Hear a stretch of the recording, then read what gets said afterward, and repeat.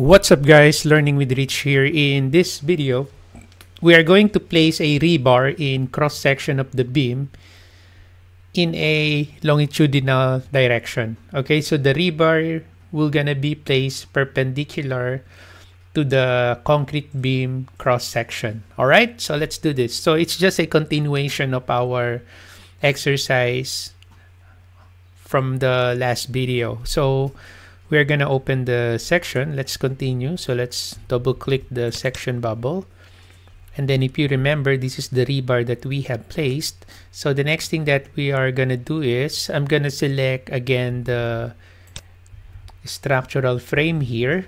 And then after that, from the reinforcement panel, so let's click rebar, click that one. And then this time on the placement, this one, so we will be using perpendicular to cover. Okay, so last time what we did is we use parallel to work plane. Okay, so this time we're going to select perpendicular to cover. Okay, and then the type that we will be using here is this one, the 00 type. Okay, so let's select that one, and then after that let's place it.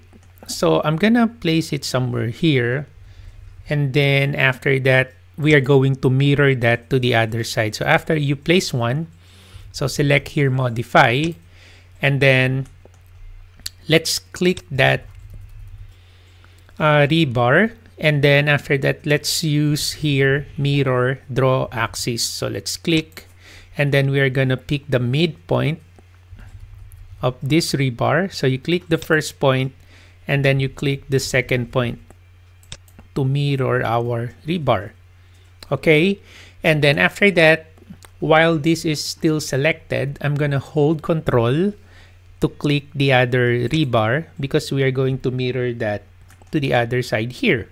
So let's select the mirror draw axis again, and then let's click the midpoint, which is this one. You click the first point, and then you click another point to mirror to the other side, and select your modify. Now let's copy another two rebar somewhere here at the middle. So let's just approximate the distance. So let's copy that, click one, and then hold control, and then select the other one, and then we're going to copy, pick point, and just approximate, click, and then after that, okay.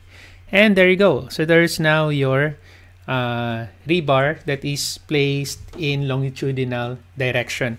So if we are going to open the 3D view of this, let's click this structural frame, and then after that open up the section box, or click the section box, and then click outside, then just zoom into that area.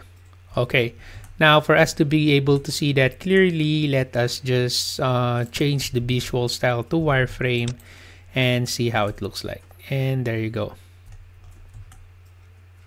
Okay, by the way, you can play around your rebar here. You can click that if you want, and then you can change the rebar set. So instead of single, so maybe you can select maximum spacing. So you can click that, and there you go. So there's now your set of rebars, and then you can specify here the distancing. So currently it's 4 inches.